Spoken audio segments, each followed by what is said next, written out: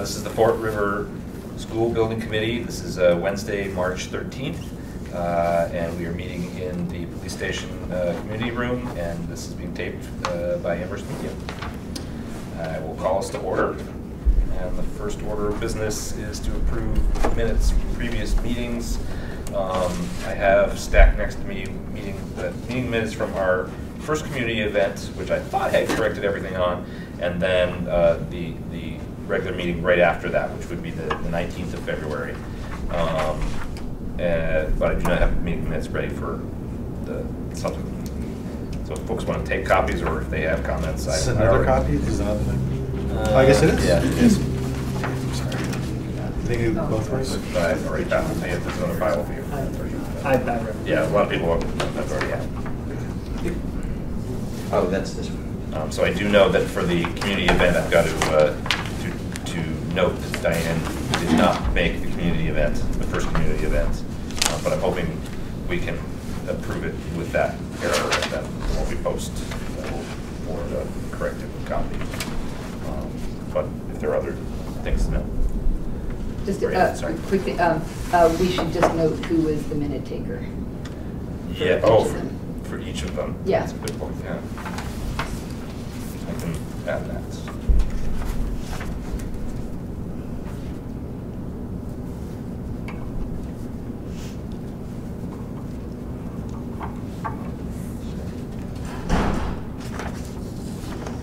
Other comments, questions?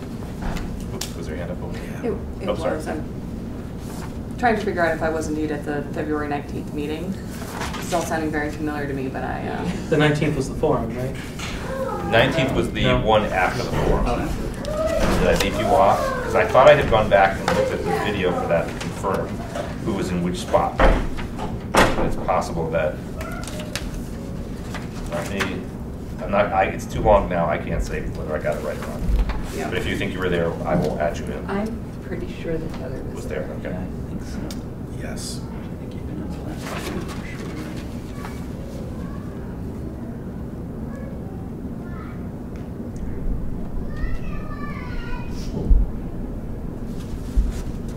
You looking for a motion? I am. Let's take them separately. Or? Yes, let's take the older one first, which is the community event. I move to approve the minutes of February 13th, 2019. Second. All in favor? One abstention, but that wasn't there. I move to approve the minutes of February 19th, 2019. Second. All in favor? As noted. As noted, as correct. Oh, yeah. As And changes to who's there. So, and I will make those changes before I pass it on the final ones.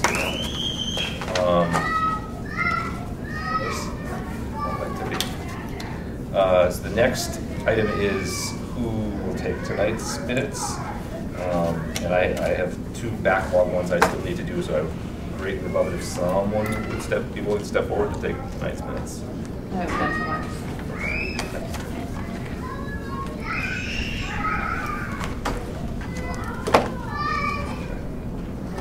And next item is public comment. Not having public comment. So we'll move on to reviewing items with Richard. Yes, Great, thank you very much. So I brought a PowerPoint presentation and a printout of that presentation for your benefit. I'm going to review the items that are on your agenda, but not in the same order. So I call your attention to our slide presentation. We're going to talk about the geotechnical recommendations more specifically and the impact on the project budget. We'll talk about the rare species identification. That's a work in progress, quite frankly. I have a chart and we'll share with you about the MSB share and some thoughts about where future expansion could go and how big should that expansion be. And then lastly, we'll touch upon indoor air quality, of which humidity is only one factor. So let's talk about site. So the geotechnical recommendations are summarized in this chart. We have low bearing pressure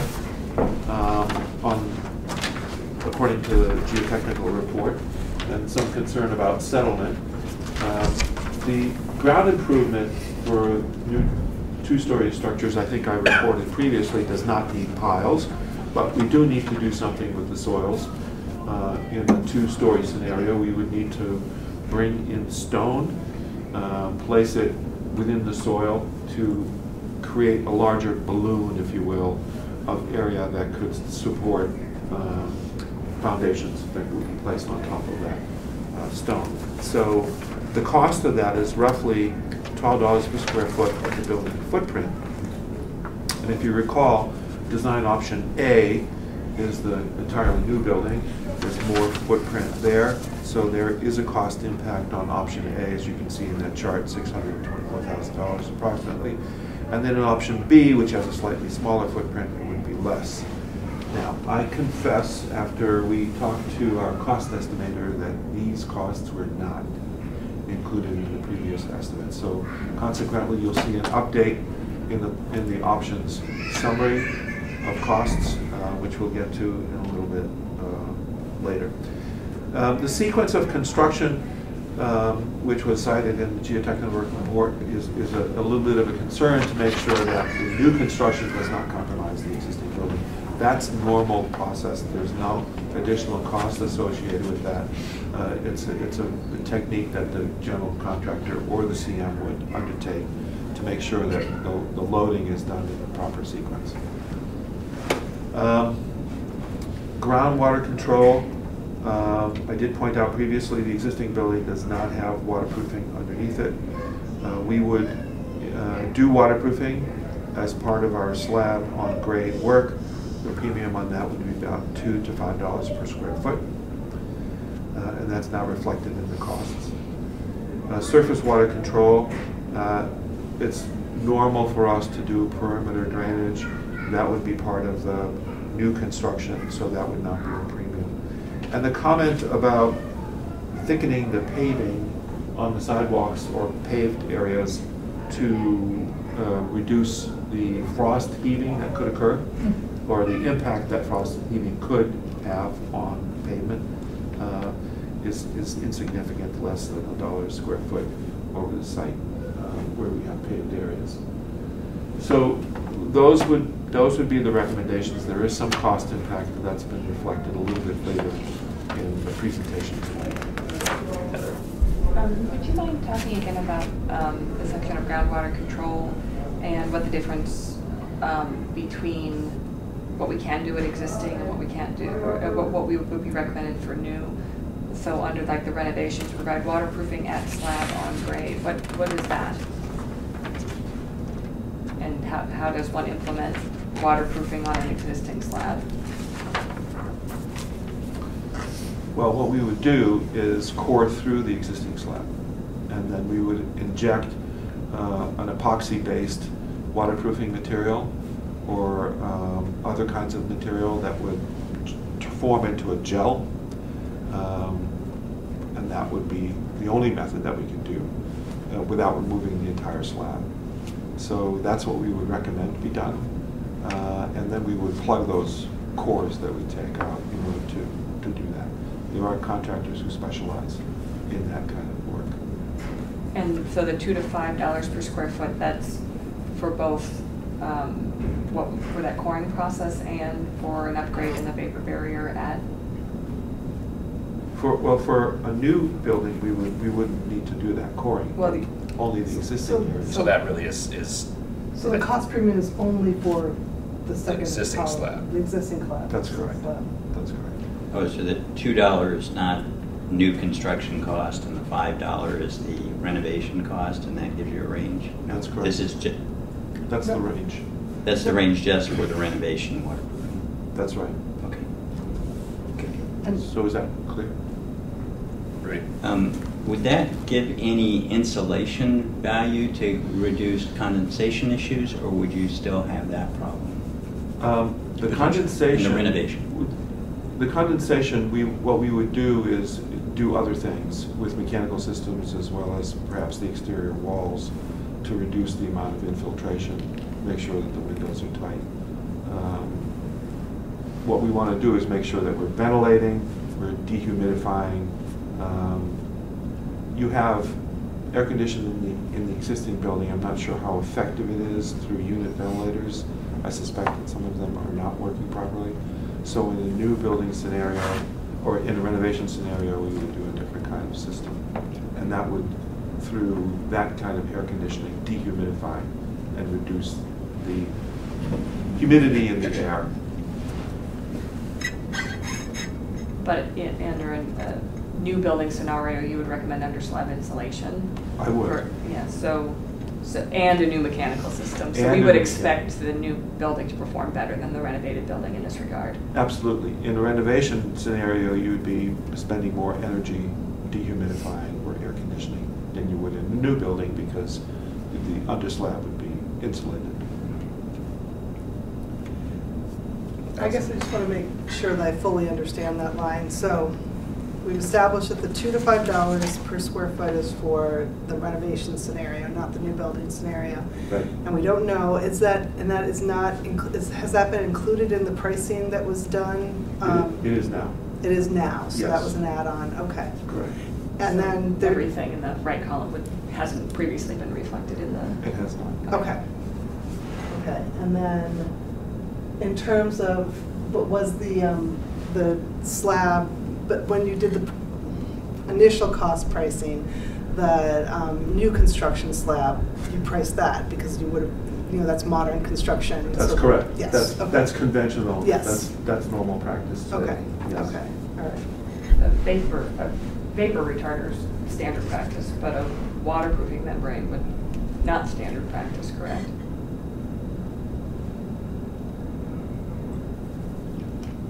Waterproofing, well, waterproofing in terms of, waterproofing is not standard practice, you're right. Vapor barrier is pretty standard practice. And we think that with proper sub-base preparation, stone and gravel, insulation, and vapor barrier, that's pretty adequate these days for new construction. So, but there is, oh, sorry, but there is a waterproofing membrane included in the current designs and the current pricing? I believe it is. Okay. Let me confirm that. Okay. All right.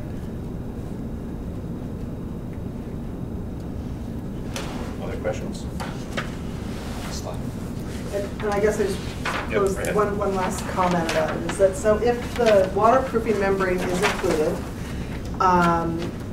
and it's determined that we should go forward, we would go forward if we were building in here, I think it would be interesting to see what that cost premium is, just because of the question that we're asking about, like, what are the cost premiums to build in this particular site? I think I'd be interested to hear that or see that. Let me confirm that. Okay, thanks. I want to be absolutely clear about that. So let me go back and reconfirm that. Heather, Thanks. you have more? I don't know if it's still coming up, but I guess from from our understanding and from the public's understanding, what is it about this site that you would recommend upgrading from typical just vapor retarder construction to a full waterproofing membrane? Can you describe what was in the report that would cause you to make these levels of upgrade recommendations for this building on this site? Well, there is high water table. And in one location, what was discovered was a water under pressure, which when they cored through, it immediately came up above the surface of the earth. So because of that high water table, we would do waterproofing underneath the slab. And I just need to confirm whether that's included in the updated cost here. Normally, we would do just vapor barrier, and we would do insulation, as well as the subgrade preparation, gravel, and so on. So that would be normal. But in this case, I think we would go the extra distance and actually make sure that there's waterproofing underneath the slab. And the critical difference there being that the vapor barrier is not going to stop bulk water from moving. If Right. you've got actual water that's putting pressure against a building surface, then you need that step up. That's correct. I mean, you might as well do it that way in new construction to be absolutely certain, so there's no question later. So that's what I would recommend. in a new construction today on this particular site. Can I just remind us, I mean, we don't know the exact parameters, but there are some advantages to this site that you have basically a flat site, and I don't think we found ledge there, right? No. So, and I can tell from other projects I've been involved on, those slopes and ledge can add significant site costs that we don't have. So we have to remember that, yeah, we're getting some issues here, but we're not getting some other issues. It's hard to. I agree with that, but I would add that although I think a really well done explanation that sort of walks. I mean, hopefully, I think I said this last meeting when I think you weren't here, but Jesse was. That I'm hoping that in the narrative you end up walking people through the implications of the geotechnical and of the building itself, what you know about it, and then what you're recommending as different steps, because from what I can tell, there are a lot of people in town. I mean, everybody sort of, regardless of folk wisdom versus facts versus data, which I'm not going to bother getting into, if you look over the last 40 years, there's plenty of anecdotal evidence that it's a suboptimal building in terms of moisture control, and that's like kind of a mild way of putting it. And so since everybody essentially knows that, then people, including like myself when I was 11, playing in the backfields at Fort River, it was at times marshy. And so these are common experiences everyone has of this site. And so I think our ability to explain this and explain how with modern construction techniques and materials you can actually create even if there's a cost premium and what the cost premium is, that you can actually create a usable building that shouldn't have the same kind of problems that it previously has had, is actually going to be it's going to be a nice thing for the town to know, but the only way they're going to know it is if it's actually explained. You walk people through those different elements so they can look and be like, oh, I get it. That's my view anyways. I agree. Awesome. That's what I'm saying. Yeah. So let me give you an example of a building that we had to have a lot of controls over due to moisture or ensuring that there wouldn't be any moisture. We did a project on Staten Island, and it was in a mucky area. In fact, we had to do piles on that site. And the building was to contain historic artifacts from buildings in that historic district. And I'm talking large artifacts. There are fireplaces, doors, lumber from old houses, as well as horse-drawn carriages, furniture, all kinds of stuff. And this was to be a collection that was to be contained using museum-level humidity controls. Mm-hmm. So we made sure that the building was as tight as possible. We used a vapor barrier that was truly a vapor barrier, not just a plastic sheet within the exterior walls. It was a metallic vapor barrier with a very high rating that was really preventing any vapor from getting through. And we couldn't have the humidity fluctuate more than, I think, 5% in the building. And we were able to achieve it, but it was making sure that the walls were tight, the floor slab was tight. So it is doable using modern techniques. I think from what I'm sensing from the questions and the comments, I think that this group understands that it's doable. Mm-hmm. And that, and that every site has its own things, but I just think it's an important thing to come out of this, like Eric was saying, that we have a good, solid story about like what are the challenges with the site and how are we going to deal with them and what's the cost premium, Eric and then Heather. I would even argue that whether it's this particular example you're using of the museum-ish storage area, mm-hmm. or another example, pulling out an example like that and giving it isn't a bad idea. Just because, I mean, I would agree with, I'm giving honestly my personal opinion, I actually would agree with Rudy. I actually don't like the fact that there are people in town who have such strong opinions about the Fort River site that they would like to discount it as a future site for a school sort of out of hand, primarily because of the water moisture issues in the past. And I believe you that you can create that you can actually create a usable, workable building there. But I know that most people in town won't. Not most people, enough people in town won't, unless they can be walked through the logic and feasibility of it, and also understand what the cost is, because there's a trade-offs on everything. There's always trade-offs on things. Absolutely. I think the other part of the story that I'm interested in hearing is, and for the public to understand, is, you know, you have a lot of freedom to address these kind of things in new construction. And with how much confidence can we say that we can address them as well as we would like to under a renovation scenario?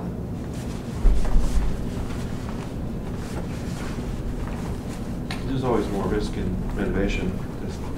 That's absolutely true. But, I mean, you do the best you can. What you can do is do some testing to reassure everybody that you've done a good job. Let me think about that a little bit. Let me think about how to address that. I mean, is anybody going to guarantee that it's absolutely vapor-proof or waterproof under an existing slab if you've done some mitigation of it using a coring technique? I don't know. I've never asked the contractor to absolutely guarantee that that's been done, but maybe there is. Although even if under the more likely scenario that they won't, yeah. I think kind of talking to Eric's point is it's at least worth walking people through how far you can go, Yeah. and then what are the remaining risks, and at least provide that level of information. Ready? Do they ever go back and do small corings after this injection to see if the coverage has been all the way under the slab, or? Well, they'll do statistical sampling. You know, they'll do some sample cores and see if, in fact, what the average depth has been for that material that's been injected. The spread in the radius from the hull. So you could theoretically check the coverage of your membrane. Right. You could also your injected membrane. You could also, you know, before you occupy the building, create a negative pressure in the building and see if there's any moisture brought out, because you're now allowing some moisture to penetrate, and see if you can measure any difference, you know, over a given period of time. Let me talk to a testing lab and see if there isn't a way to test to reassure people that it's been adequately done. And then, you know, another thing you can do is you can do infrared scanning, which can also detect moisture if there's any kind of infrared difference between one area and another. You know that one area is wetter than another area. So I think there are test techniques that you can do, but let me find out more to reassure people. So this is a 20-page document, and we're still on page 4. Yeah, my next question was, are folks satisfied with the answers and questions on this one? If so, I would love us to move on to the next page.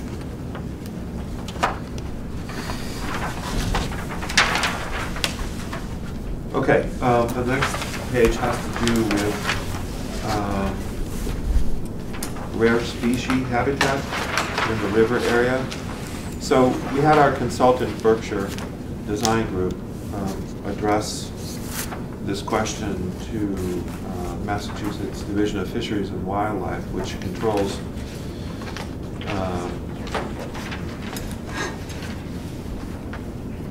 who has this information and will be able to report back to us on what sorts of flora and fauna might be affected in this region. And so what they did is prepare this request to that department, along with mapping information showing where this region is,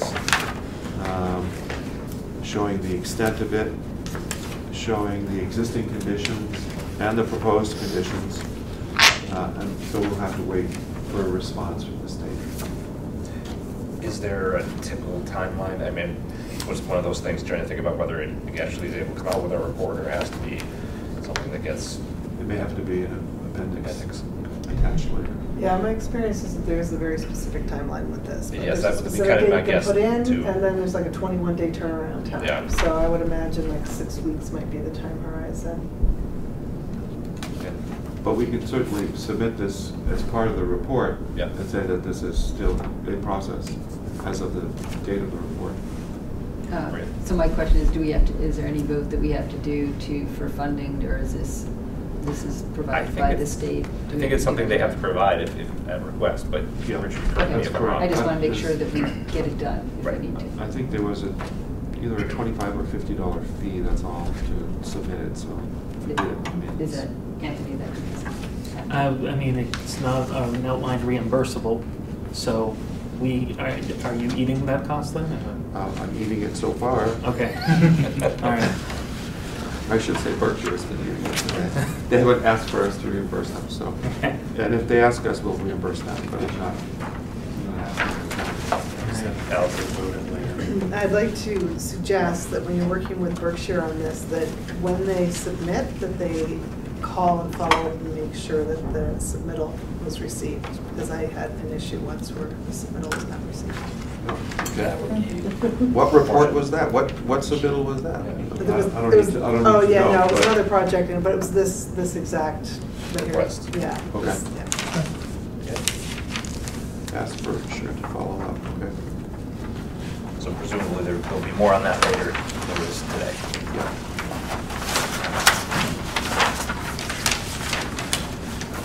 Okay, these, on the next page, page 6, is an update on costs. As you can see, previously option A was estimated 63 point something million, it's now 64 million.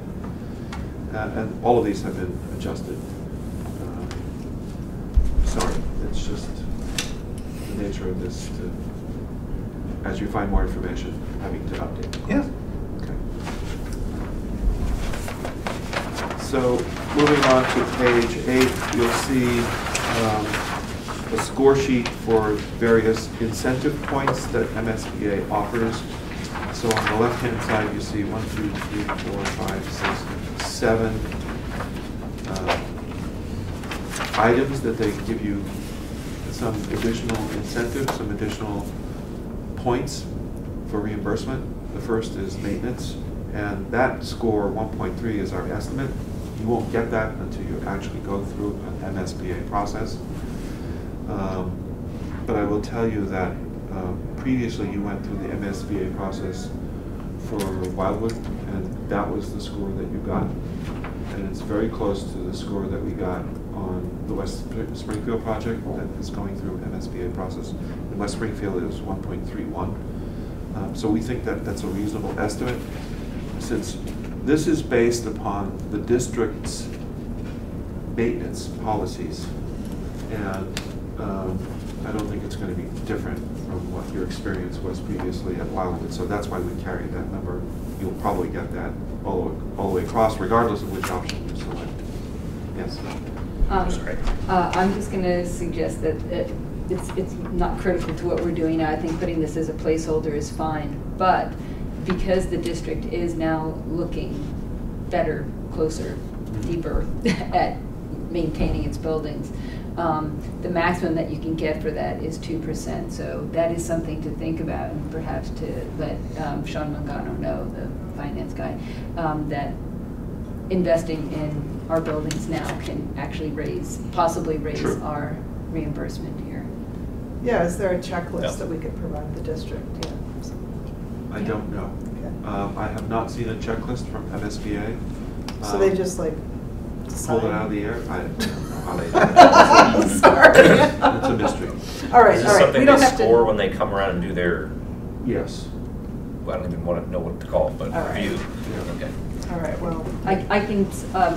we'll happily send you guys the regs on this. I mean, it's not, they're not gonna make any promises, but just so that we know what it is, we could probably include it in our report. But I think it's important for the town and the district to be aware that there's opportunity here. Yeah. And aside from doing the right thing. Right. Eric? I'd actually be really interested in knowing more about, I mean, if you can send it along, that'd be great. And I'm happy to also follow up with Sean and. Yeah, I have given Mike this and to those him. There is another maintenance opportunity here for another 1 percentage point for doing a school facility maintenance trust, where you essentially promise to do good maintenance in the future, and the MSBA will give you an additional point of reimbursement. It's literally putting money aside Yeah. to do it, and they will match funds and do stuff like that, right? So there are opportunities here that I think the district. I'd love to get would do there. well to. I don't know if we'll get there, but I know that we've been trying to organize ourselves in a more systematic way around maintenance, and I think we are. Yeah. And so if there's a way we could think about either organizing and improving that, or even just presenting it, Yeah. so that if we got 1.3 before, Yeah. if we don't get 2, we get 1.5 or 7. That would be good news. You But have, it's also you have the same challenge every school district Yeah. has, which is costs money. Yeah. Yeah. But I think it's important to note that the story here is that the MSBA rewards good behavior and rewards Yeah. good maintenance, so we should I just know we have take a note. I just know we have a better story to tell now than we did even a year ago. So that's good. Yeah. So you see zeros here because you are not a newly formed regional, or this project would not be part of a newly formed regional school district. It's not a model school program. Are you familiar with what that is? So I am vaguely, but I'm probably the only one. MSBA has, I'm not sure they still do it, but they've had in the past a model school program. So they had school plans in their files. Oh, yeah. And you could pick from those files and say, we want to use these drawings and plans to build a school. That's their model school program. So Yeah. there was an incentive associated with that. I'm not sure how successful it's been. I know some districts have tried it, but that's not the case here. I haven't heard of that. You're doing a custom design. It's not going to be an off-the-shelf design. The next line is interesting, major reconstruction, renovation, and reuse. MSBA acknowledges that it's financially prudent to renovate.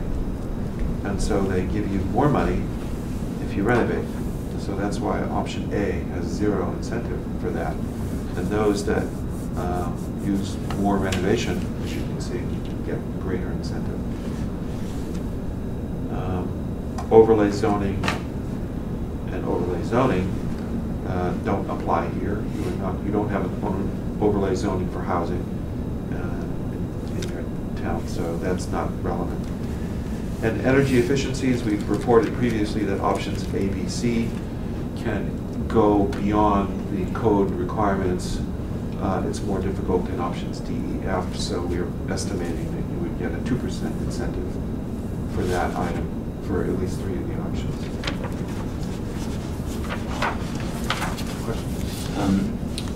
On these zoning bump ups, is that something that we could, first, they don't have to be in the zone, the project can be just in a town that has the zone? And can we adopt the zone between now and, say, when it actually goes into construct, or when it gets funded for construction? Or is there some time limit, like this has to be in place before you even start the MSBA process? I don't know the answer to that question. And I don't know what the trade-off is for the town to have that overlay zone, what the impact is. Anyway. I'd be surprised if the 40R, 40S, that it didn't need to be within that zone. I think you're right. You know what it is. It's a smart growth overlay transit oriented development. Part of the overlay district. So They're good things. The wording is that approved project in a community that has adopted an overlay zoning district pursuant to the provisions of MGL C40R, C40S. The overlay zoning district provides for either 100 units or more of housing in 1, 2, or 3 family structures at 50%. It doesn't, at least this part of the regulation doesn't specify where it is in relation to the project. It says in a community that has adopted. So I don't know if that's a question. For the 100-unit one or for the 40 For 40? both, for either of these. So, I mean, I don't know who to send this information to in town. But Town planner. Yeah. Okay. Yeah, absolutely. Yeah, but So- I'm just thinking, it may be something we want to do for other reasons. Right. Why not double up and get some? So you You can I can ask. send it to- Absolutely, but for now, we're counting it at 0. Right. Yeah. Oh, I would. Okay. Sorry, you're kind of triggering some other conversations that may happen elsewhere. Right. So, as you can see, the total estimate for incentive points is as shown below. The highest is for option C. So using those incentive points, we take the base rate for the district, which is 64%. We add those incentive points, come up with the rate for Fort River in order to then calculate the cost to Amherst. So we have some ranges in there because some things are not eligible for reimbursement. But as you can see here, we have in the option C scenario, cost to Amherst is the lowest, anywhere from $19 to $2,400. Actually, the lowest is E and F, but I'm not sure you want to pursue that. Questions?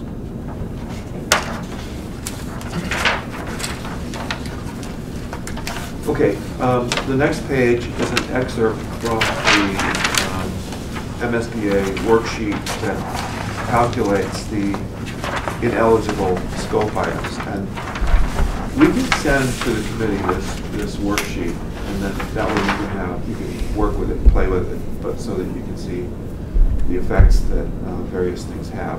What Jesse did is pulled out on the right-hand side some important factors for you. One of which is that MSBA has a site cost cap. They say you can't spend more than, I think it's 8% of your total project on site work. So if you have an unusual site, rock for example, and you're spending a lot of money for rock removal, they have a cap. And so Jesse's estimate is that 2.781 million would not be eligible because you have a fair amount of site work that you're exceeding that 8% cap. When you say not eligible, you mean anything above the 8% cap or none of that line item? Anything above the 8% Yeah, cap. okay, okay. They pay, another way to put it is they pay up to that point and then that's it. Yes. It's on you. Yeah, That's I correct. just wanted to make sure it wasn't like it disqualified you from Right, getting yeah, it. hopefully we haven't done something like Yeah, that. Okay. No. So the next item, construction cost cap. MSBA also has a cost cap, which if you go to the next page, we try to explain. You see there are two graph lines there. One is the red line, which is an indication of the cost of actual escalation of construction costs. So if you look at what we're in 2019, we were estimating the construction dollars, and you project that forward to when you're going to be building the building, it's $534 per square foot. That's in our estimate. Again, if you look at the year 2019, MSBA's cap for construction is $348. And if you look at the MSBA cap historically, you can see that they've made adjustments a little bit, roughly 4.5% per year. And then, so we're using that 4.5% per year to project forward to when our project will be built. So that we're estimating to be $397 a square foot, which means if your cost is above that, they're not going to reimburse that. So if you go through the math, going back to the previous page, the amount that they're not going to reimburse is $12,784,878 because that's above their cap as of that date. Okay. And then we have another item in your local regs regarding the percent for art. I think it's 1%? I think it's 0.5%. 0.5%, that's right, 0.5% for art. So we're not entirely sure how this is going to be played out. I'm not sure how the regulation, I'm not sure if you've had experience with how that regulation is I applied. believe it's fairly new, and there probably hasn't been an application at this scale. Yeah. My understanding, this is now several weeks old from having read it, is that it would be on our portion. So that 0.5% is not calculated on the whole thing, but on what the town's obligation would be. But I don't think there's too many outs after that point. It would apply to that whole amount. So if you identify that as art that's being added to the project, it's unlikely that MSBA is going to reimburse that. That part isn't necessarily a given. It doesn't, my reading of the text seemed like that it may or may not actually be associated with the building. It could be, but some of that money could also be used to fund other art in other places in town. But Like- either way. Like poetry? Exactly. Or theater or music. It is, art is very broadly defined in that. You mean line. like it goes into a fund or something? That's my understanding. Again, I'm not going to pretend to be an expert on this. Maybe Maria or someone else knows more. I was just going to add that it's worth noting the AG. Last I checked, the AG has still not approved this law. Yes, there were some language questions. I Yeah, guess. so it's not really. I don't think it's 100% clear. And the AG had issues about how the town was planning on implementing it. So I don't know that it's clear that it's going to go in as designed either. So I think we should assume though that we're not getting reimbursed. if Right. you recall, our total project budget includes this in Yeah. the estimate. So now what we're doing is pulling it out, and we're saying that's not eligible for reimbursement. I think That that's makes very- sense. really sensible. So, sorry, Mike, so I guess this could be what you're walking us through, but the previous page gave your estimate of what would be our reimbursement rate and the cost of the project, cost of the town. Does this reflect this information, or is it, or not? I believe it does. Okay. I believe it does. So let me just, again, confirm that, but I believe when Jesse went through it, he took that out. Okay. Other questions on the MSBA participation portion? Well, there's a couple more lines. Sorry, I was going too fast. So the next line has to do with furniture cost cap. MSBA will not reimburse you for furniture for pre-K. And they have a cap on how much they will reimburse you. And again, the worksheet will tell you when you get it, but they will pay $1,200 per student. They will reimburse you $1,200 per student. Okay, so you have to take out the pre-K, and you can only use this number for the approved enrollment figure. So based upon your population projections and the enrollment that they approved, we used 415 as the estimated approved enrollment by MSBA. So once you do that math, and then you realize you're actually spending more money, this amount is what would be ineligible.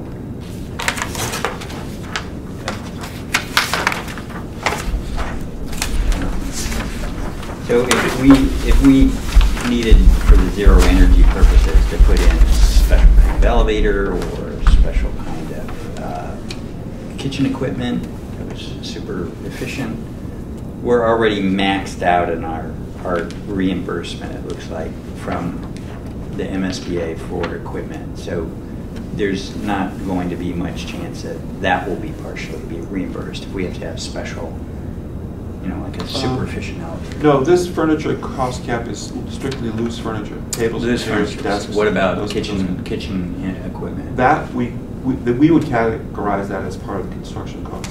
They're all pipe connected. It's all.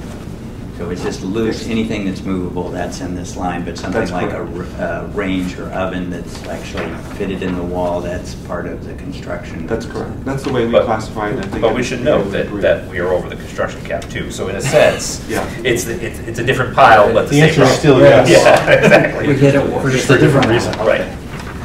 We've hit most of the walls, it looks like. Yeah. And the same thing for soft cap. They have a soft cost cap. They have a 20% cap on all soft costs.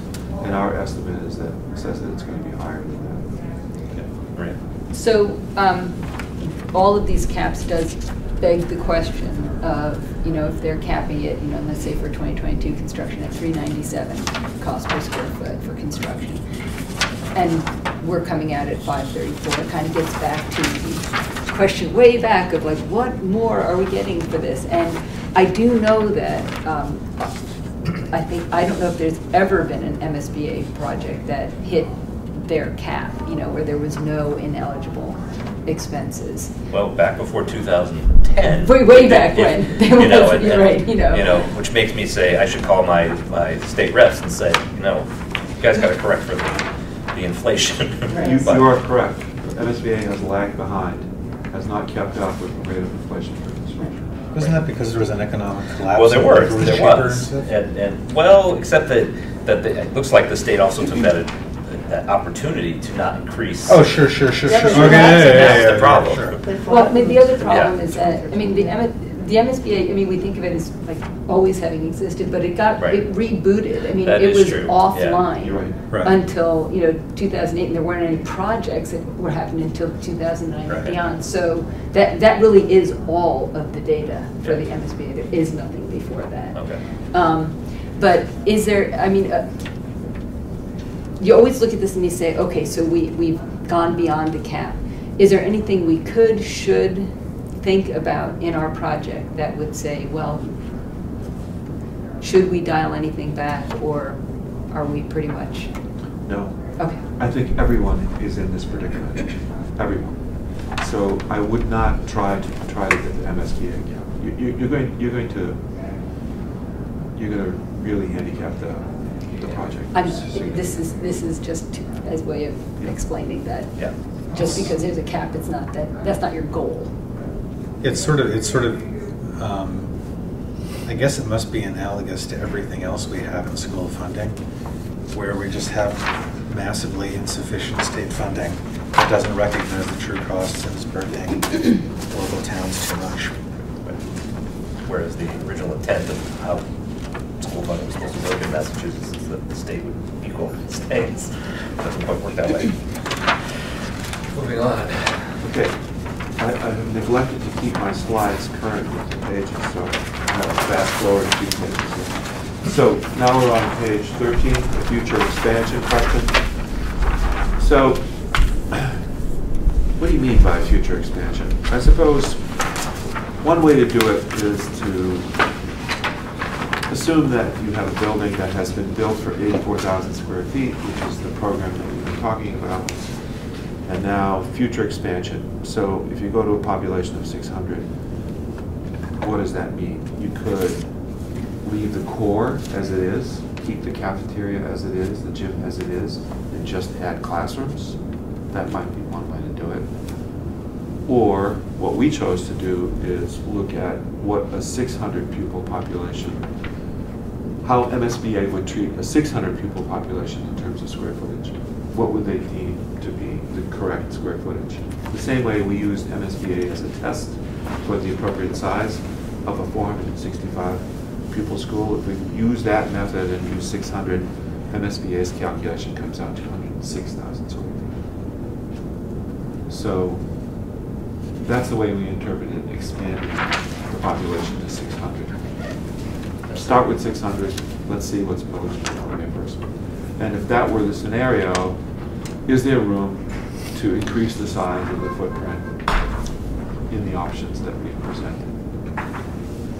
So the next several pages show site plans for each option. And if you look at the upper right corner of the footprint of the building, you'll see a faint orange footprint. Mm-hmm. That Oh, faint okay. orange. Bus cube. Yeah. Yes, that faint orange footprint represents a future two-story, 22,000 square foot increase in footprint to get to the 600 pupil, 106,000 square feet. So you can do it in that corner for option A. In option B, you'll see another faint orange footprint, again, adjacent to the paved play area. In option C, you'll see a bigger footprint but it does encroach upon that playfield area. Oh, because it's single story. Right. And then in option D, we're doing it on the northern end of the building, as you can see there. And then option E, on the eastern side of the building.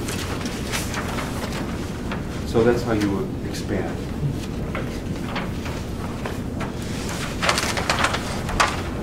Question?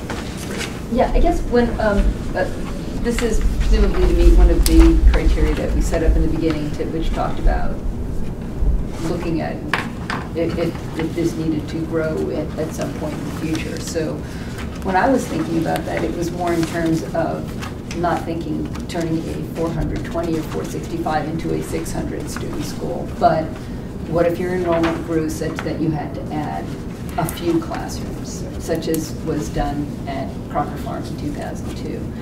And that was more my interpretation of, if you taking the project that we were starting with, if you needed to grow, how would you do that?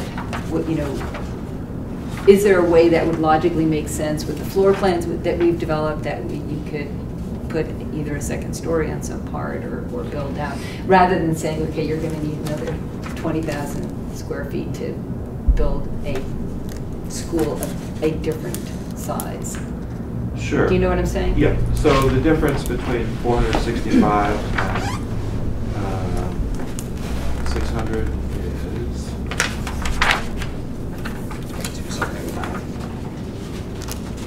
135. Is that right? Yep. Yeah. So 135 times or divided by the maximum. What's your classroom guideline? Is it 20. 20. So divided by 20. So that's, say, 7 classrooms. So 7 classrooms, that probably will amount to about 10,000 square feet. So rather than building, so that's what you would do. You would build a 10,000 square foot addition, just classrooms, to accommodate that population. So, and you would do a similar thing. You would extend one wing of the building, build some more classrooms. If it's a 2-story option, you would build a 2-story extension to the building. If it's a 1-story, you would build a 1-story extension. And then maybe this was said already, and then there's enough room in the other facilities, gym, library, cafeteria, kitchen, and so forth, to accommodate this addition of 135 students, if we're doing that, or do we hit other problems then with, or is that what the difference between this 10,000 square feet and the 22,000 square feet that you have indicated here? Is that's the way I was interpreting it, yes. Okay. Right, because when you go through the MSB calculation, they adjust everything, right? So this is somehow adjusting those other spaces too. Correct. There might be some redesign. Without spending the time to actually figure that out, which is well beyond Thank you. what we can do. Yeah. So you're talking about building an addition of 10,000 to 22,000 square feet, roughly. And there's room to do that, is the point. Can I ask another question? Yes. This is more for us. Am I being naive to think this is sort of thinking about if we go to a 600 student plan, will this site conceptually fit it? If not future growth, but this becomes the site we're looking at for a 600 student school. I think that's a much more in-depth study that goes beyond the scope of our work. I mean, I think what this can show is that there may be room for more building, but I don't think we want to ask them to start figuring out the site components. I'm not asking you. No, I Is that don't sort of think in behind this question, or no? This is strictly wasn't my question, so I have no idea. I mean, I think in terms, I don't really care if this is in here or not. I think the point that Maria made earlier is that under any circumstance you'd want to ask the question, if we build this, can we expand it if we like and not forget any other conversations out there. Could you expand it if you needed to? And if you could, where would it fit on the site conceptually? And does it pass the smell test when you look at it that says this looks like something that could be viable? So I think the fact, Rudy, that you're making that it conceptually could have implications as this being a viable site for a 600-person school, that's good, but I mean, it's not the point of asking. You just get the information and you can use it however you want. Right. So in answer to the question, one question is there room for expansion? The answer is yes. The other question that Rudy was getting to, which you're going to have to do anyway, if the decision, and I know that's by others, it's not this body's question, if the decision is we got to look at a 600 people building located somewhere, Right. I think you're going to have to look at Fort River as a potential site, as well as another site, as well as sites that haven't been identified yet, to determine what the optimal site is. I'm sure it would be. I'm sure it would. I mean, we probably should just move on because we're not going to answer any of this here. But Yeah. I'm sure it will be. I mean, I'm sure it'll have to be. And besides that, I think it's a little bit like the water question that we asked earlier, or we discussed at the beginning of the meeting, where I'm happy if when people are looking at the report and discussing this, they don't sort of a priori decide that we can't possibly conceivably look at Fort River and why would we ever bother? Right. Either A, because of water issues, or B, because, well, where are you going to build? And if you could at least start from the point that, well, based on this analysis, you could expand off of this concept, and with various mitigations, you could deal with water. All right, then you have the conversation and you did the analysis. Right. Moving on? Yep. Okay, so the last question pertains to indoor air quality. And I think it started about humidity, but we wanted to address in this report air quality, which includes humidity. And I think these are the things that would be important in the construction of the building, a new building or a significant renovation of the building. First is monitoring and control. I mean, these days you monitor everything, and again, it's budget driven. What we have is a budget is a reasonable budget, but you can go crazy with monitoring. You can monitor air pressure at every length of duct, so you can tell whether the duct is dirty or whether the filters need to be replaced. You can tell whether the pumps are working. You can tell whether fans are working or whether you're having a problem. So these days, unlike 1974 or whenever the building was built, there's very little controls, very little.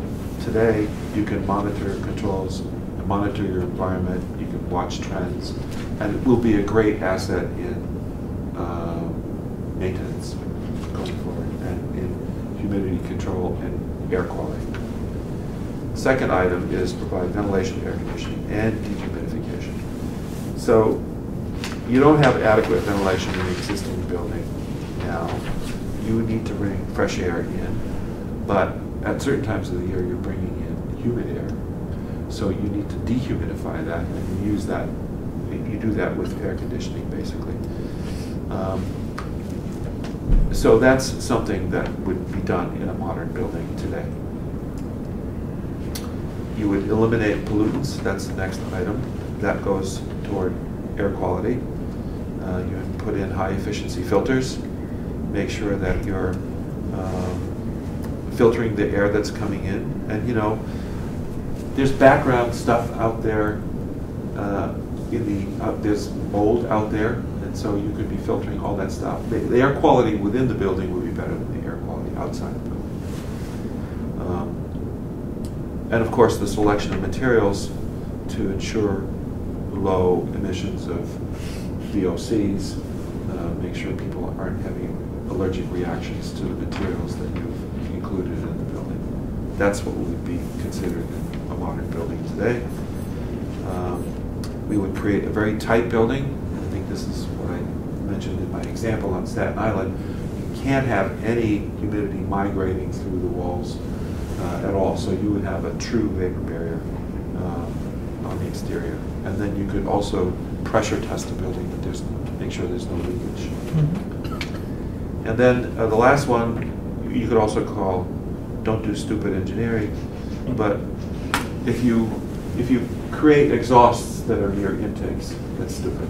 or near chimneys or vents and so on. So you just make sure that in the design, and I've seen it happen, not in our projects, but you know, you just make sure that you're not creating your own problem by re-entering into the buildings and just exhausted. So that hopefully addresses the question about air quality in design. Questions? Great. This is slightly off topic, but I believe the Athol new school used a non-air conditioning system for part or all of the building, and it reduced energy use and was a cheaper system. I know that's not exactly the ventilation, but did we, this is probably going back before I was on the committee, did we look at that for all or part of the building, or are we assuming the entire building is air conditioned?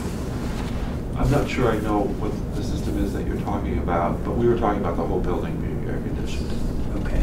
What is the system that you're... I'm sorry, I'm forgetting the name. It's something like distributed air, but that's not right. And I happened to be watching another school building committee's meetings, and they were debating this question, and there's a lot of capital savings and apparently operating savings by zoning the building in the parts that you aren't going to need brought down to a certain temperature, and using this other system, which apparently involves moving more outside air through the building.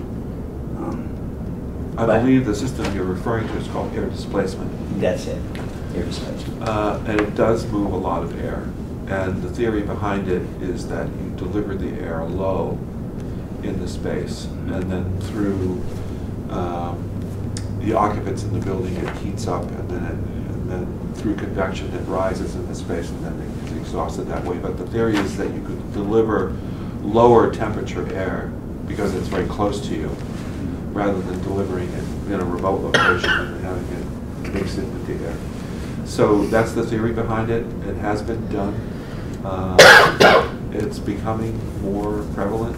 I don't think air displacement was one of the choices that we looked at. It does require a lot of ductwork.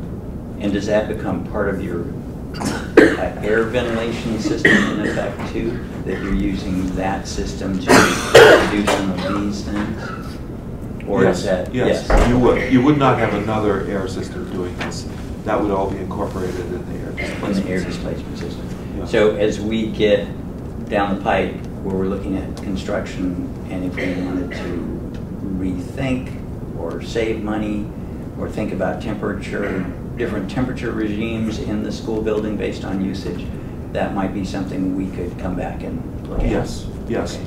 And it's applicable, those kinds of systems are applicable to smaller spaces, classrooms, pupil support spaces, even admin areas. They're not applicable really to large spaces like gymnasiums or cafeterias. So you'll end up with a hybrid. You'll end up with more conventional systems in those large spaces, air displacement in the smaller spaces. And one of the things you pointed out early on was ducted systems, while they have their advantages, are much easier to deal with in new construction than in renovations. One of our challenges with this building renovations is the lack of space for ducts. That's correct.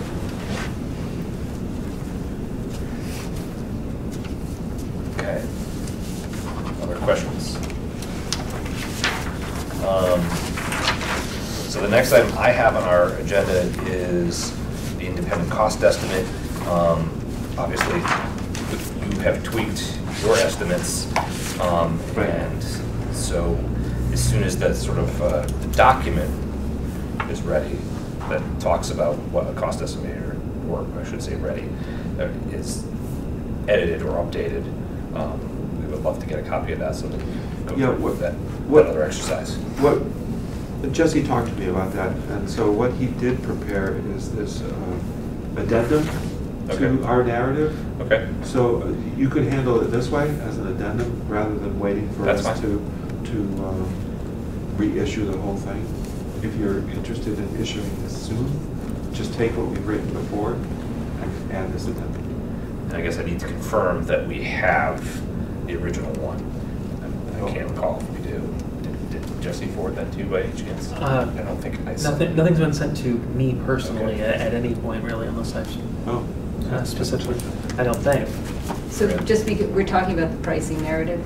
Yeah. So we had been issued that ages ago. Right. Okay. So we do have that, and if everything, I haven't seen this addendum, but if that accounts for all the changes that have happened from that first issuance till now, then I would love to see that, but I think that would be all we need. We do. I can put my hands up. Okay, good. Yeah, well, no, we definitely do have the original narrative. It's just that was like 6 weeks ago or something. Oh, Probably longer than months. that. Yeah. Months. It's So- longer than that. Yeah. So my assumption was that it had significant revisions, but Yeah. if it can all be handled in one thing, If it can be handled in an addendum, I'm perfectly okay then with that. that's fine with me. Yeah. And I actually prefer it that way because it's sort of a record keeping of That's sort true. of the You can track the kind of changes. discussions that have happened Yeah. over time, which is kind of a nice record of that. I don't think it would kill us to get another, to make sure, if Jessica sent it again. Sure. Just I'll make to sure make sure that we that have he the sends it again, the current version of it, Yeah. plus the I addendum. mean, obviously, it could be identical to the one we already have, but it's just nice to know it Yeah. really is. Here's the package. Okay. Maria? So then, just to clarify our we working group here, then we should check that over and just make sure, and then are we then all set? I had sent some I responded to that, and I don't know if we want to talk about that. Right. I mean, I think the only remaining task for the working group would be to identify the options that we want. Because we talked in the whole committee about, we wanted to make sure each option had the same enrollment figures, and we probably need to pick an HVAC option for each, the most appropriate HVAC option for each. I think that's it as far as tasks for the working group. And we delegated that for you to do. Yeah, for the three of us, so. Okay. Yeah, I think we can, and then I'll immediately issue it. I'm not going to bring it back to the committee, I think was the understanding, right? Right. Immediately. And it's important for the estimator, the independent estimator, to have meetings with us. Because we didn't write plans and specs. Right. This is not like a bid scenario where you identify the plans and specs on every detail for cost estimators, bidders to bid on. Yeah. This is a cost estimating effort. There needs to be a lot of dialogue between the design intention and the estimator to put in the appropriate numbers. Yeah, I think that was our intention. Okay. Right. So as long as the It's estimator is aware of that. I mean, it's kind of, we know it's kind of a weird animal, and it's, maybe if we were designing the whole feasibility process from the start, we might have done this differently, but Yeah.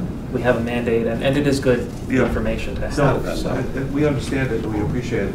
A cost estimator can give you a cost estimate without any information other than size of building and where's it going. And you Right. can come up with a number. But But we have a lot of information, and a lot of information needs to be conveyed verbally, I believe. So Yeah. as long as he's aware of that. Sorry. So our agenda I is. think we've come to the end of our agenda. We have Invoices. Oh, invoices, so sorry. There are 3, and you should all have, I emailed them in advance, and there were copies in front of you.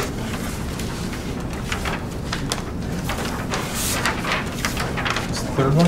Yeah. So there's a Oh, it's on- there's a it's two-sided. two-sided. Yeah. How You didn't waste tricky. paper. I do my best.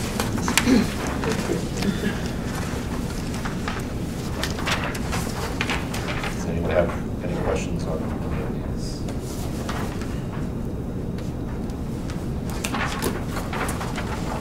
If, Eric?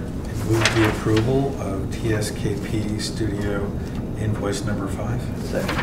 All in favor? Thank you. Figured you wanted to, stick around. Want to repeat that task? I move the approval of Berkshire Design Group invoice number 7.2018-110-1. I like yours. Second. All in favor? Lastly, I move the approval of O'Reilly Talbot Noak and Associates invoice number 47164. Second. oh, I'm not going to record who got there first. All in favor? Aye. I should probably put on the agenda next time, maybe look at our budgets. We've just spent a little bit of money. Yep, I will have another spreadsheet ready for you. So, before we do the adjourn thing, so just, we do have this room on the 27th from 6 to 8 as for our usual time. Are we at getting the draft? Yeah. That was on Jesse's schedule. Yeah, it's on Jesse's schedule. We will get that to you before that meeting, obviously, so you can look at it beforehand. Is there anything else, I mean, aside from reviewing that, is there anything else you need from us? No. Okay. Great. Heather? One question that I was reminded about looking at the numbers about how the E option for a smaller enrollment is very similar to the E option for a larger enrollment in the expected costs for that. And my assumption is that that's because there's no swing space available to move students around, and so you have to pay for swing space, but without looking at those numbers off the top of your head, that's just sort of anomaly of in option E, like the numbers come in very close for the lower enrollment to the higher enrollment.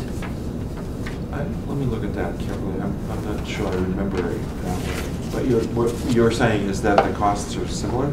Yeah, so like there's regardless no cost increased for an additional 100 and over 350 to 475 or 465. Why is that? Let me find out. My guess would be that it is trying to include costs for housing students when they're displaced, because under a renovation, when we are not in that particular scenario, we don't have an addition to move students into during renovation. That is because true. we're making use of almost the entire existing building. That is so true. Where do we put the students? So I'm assuming, the reason that's unique in that regard, that the costs are very similar between those two enrollment figures, is because that's the only option where we have like no addition. Correct. Space. I think that's the option that had temporary space. Yeah, that's the one that had Required. And is that why the costs are so similar? It could be. Yeah. I know that temporary space was included in that analysis, but let me just confirm. Okay. Other comments, questions? Otherwise, I'll take a motion to adjourn. To adjourn? Second. All in favor?